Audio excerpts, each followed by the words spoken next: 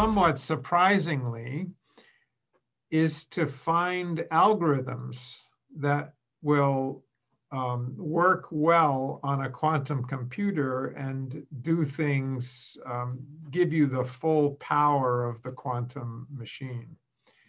It's a completely new kind of programming. People are still learning how to do it. And there are not that many algorithms which you can prove if you had a quantum computer, you could solve certain problems much faster than on a traditional computer. And so we need much more theoretical computer science research into finding new and useful algorithms.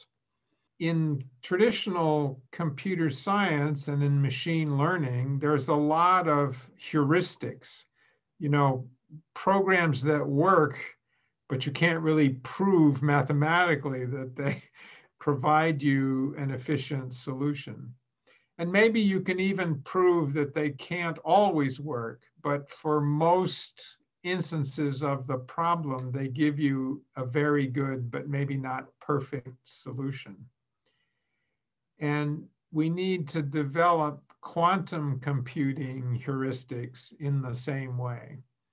And that takes experience programming and trying to learn how to use these machines. So now that these machines are becoming available for people to play with and try to program, I think that progress will come. I always like to remind people that originally the way you programmed vacuum tube computers in 1940 was you had these wires and you plugged them by hand into what was called a patch panel, and you connected different parts together.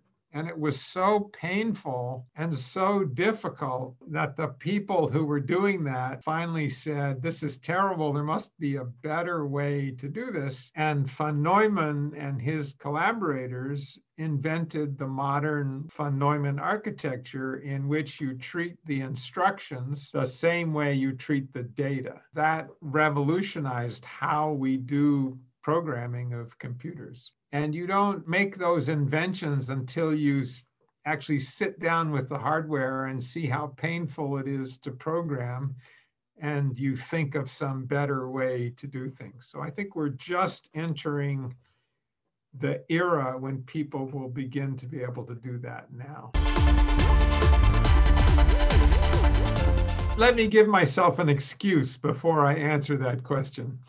Think about the people who invented quantum mechanics. They were just physicists and chemists and scientists who were just they were curious about how the universe worked. They were not thinking about any applications. And yet, because of their inventions in the 20th century, we got the transistor and the laser and the atomic clock. And even the people who invented those technologies had no idea what they would be used for.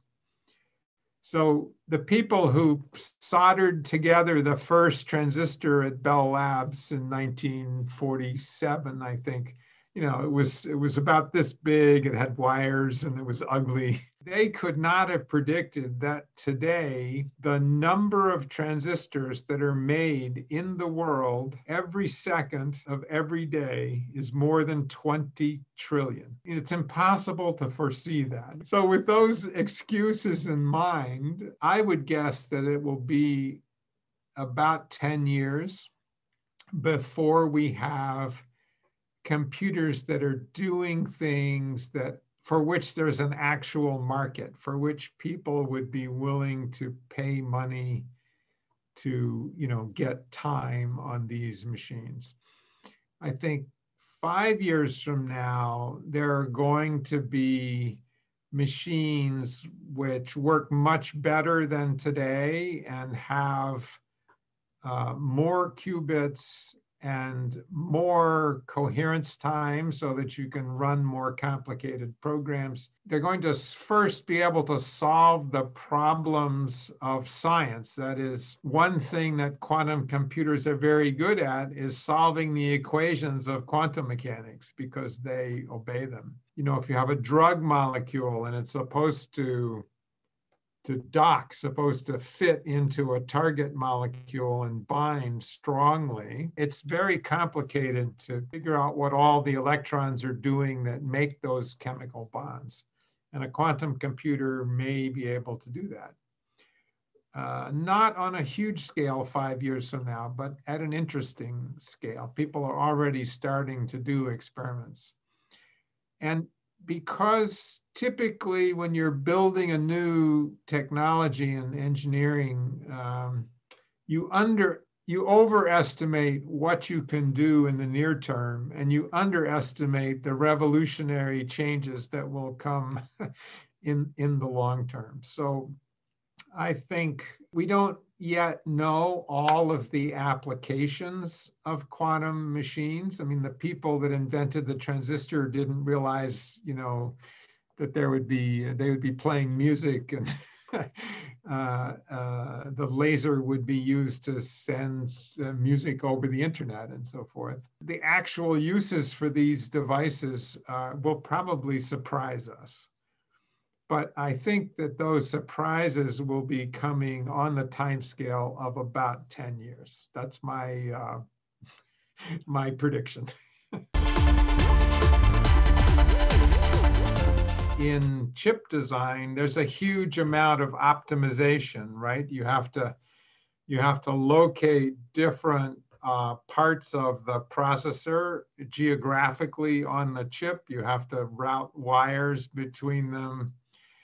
And you have thousands or millions of constraints. You know, you can't have too many wires. They can't be too long.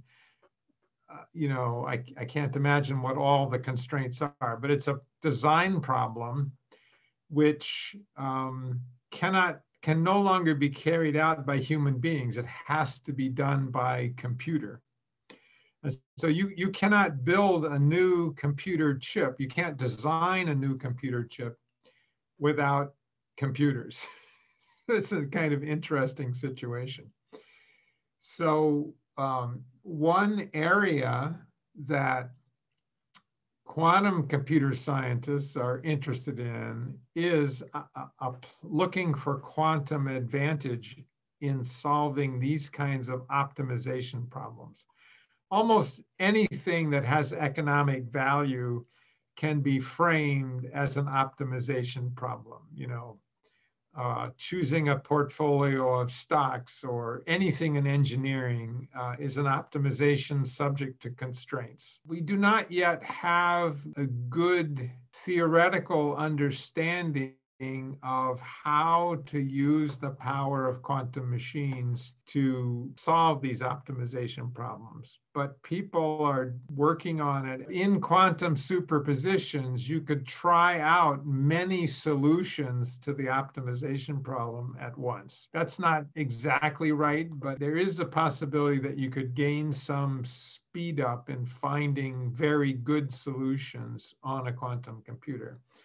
But it's still, I would say, has not been definitively demonstrated, but it could be an important potential application that would be of interest to the chip design engineers.